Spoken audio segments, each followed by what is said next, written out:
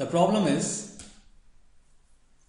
in a gravity-free hall, a tray of mass capital M carrying a cubical block of ice of mass small m and H capital L is at rest in the middle. Here is a figure.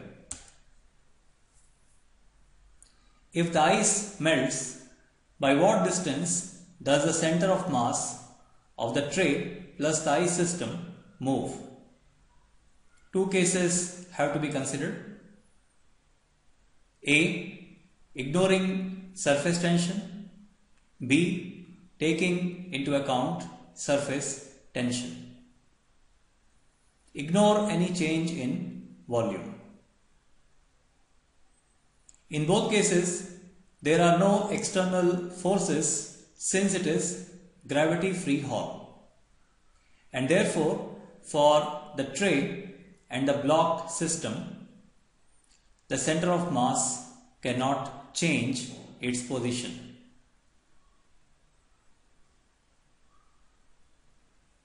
However, let us analyze the two cases. If surface tension is ignored, then in place of this ice, it would be just water, same shape.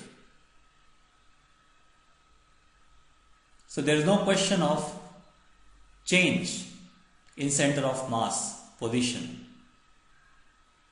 If surface tension is considered, then the cubical block would become spherical in shape. The volume of the sphere would be equal to the volume of the cube.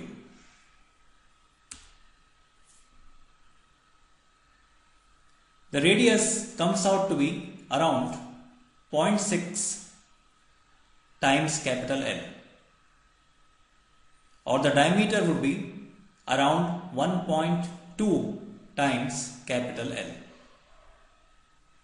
Suppose there is no change in the position of the block even after it becomes spherical, we would have this type of situation.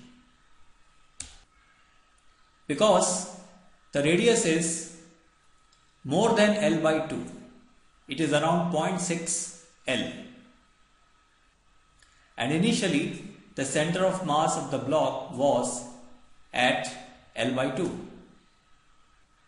So now 0.6 L and earlier 0.5 L.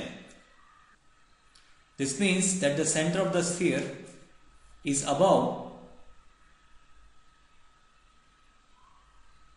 the center of the block, but center of mass for the whole system of the block plus tray cannot change its position, and therefore in this case, when surface tension is being considered, the tray must move down.